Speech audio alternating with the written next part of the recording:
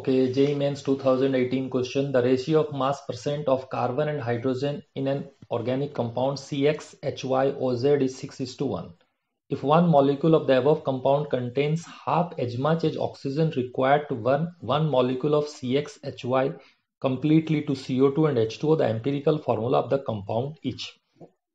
Okay, तो हम देखें यहाँ पर 6:1 का मास रेशियो है कार्बन का और आपका हाइड्रोजन का. दैट मीन्स अगर हम कार्बन का नंबर ऑफ मॉलिक्यूल देखें तो 6 बाय उसका मोलर मास होता है 12, दैट इज 0.5 कार्बन के लिए. और हाइड्रोजन के लिए देखें that is 1 bye 1, that is 1.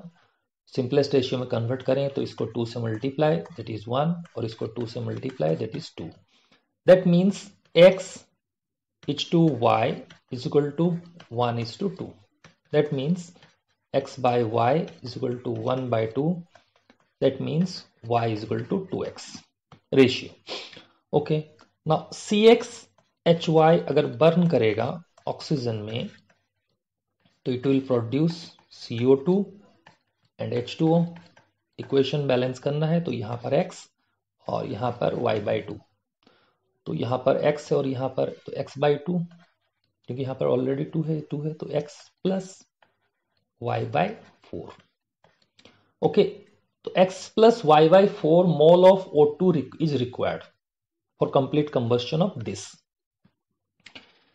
उसने बोला हाफ, इसका हाफ है, लेकिन ये O2 है, that means half of x plus y by 4 of O2. That means अब ये O2 को अगर हाफ कर दें तो ये हो जाएगा x प्लस y by 4. इतना ऑक्सीजन एटम चाहिए. हाफ कैंसिल हो गया इससे. अगर इसका वैल्यू पुट कर दें, मतलब यही हमको गिवन है z, क्योंकि कोफिशिएंट यहां पर गिवन है z. That means z is equal to x plus y by 4.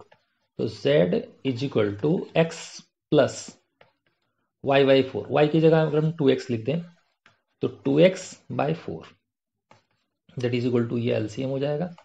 तो 4x plus 2x by 4, that means z is equal to ये हो जाएगा 6x by 4, that means 3 by 2x. Okay, तो x is to y is to z is equal to x में x और y की जगह 2x और z की जगह लिख देंगे 3 by 2x. x कैंसिल, इस 2 को कैंसिल करने के लिए 2 से मल्टीप्लाई, दैट मीन्स यहां हो जाएगा 2, यहां 4 और यहां 3. तो रेशियो ऑफ कार्बन, ऑक्सीजन नहीं, carbon and hydrogen, then last में ऑक्सीजन है, तो उनका रेशियो आ गया 2:4:3.